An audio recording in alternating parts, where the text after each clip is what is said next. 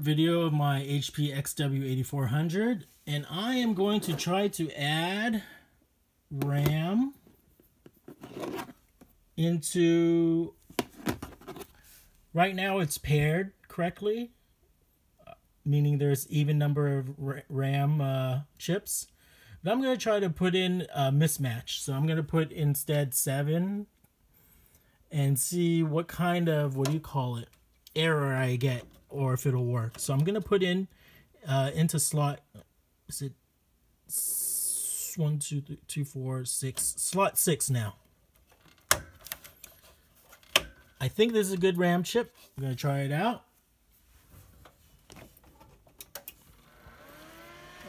This RAM gets really hot, and whoever built this machine transferred this fan over from the original case.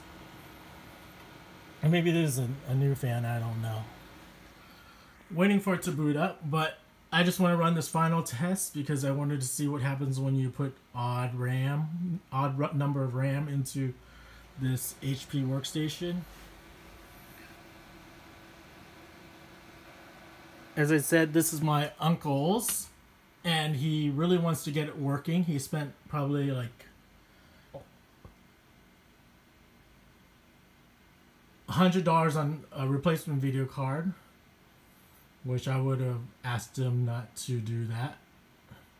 This is a 2006 computer. And you can see if you put the wrong amount of chips in here, an odd number, you'll get 204 memory load incorrectly. So I just want to try that out really quickly.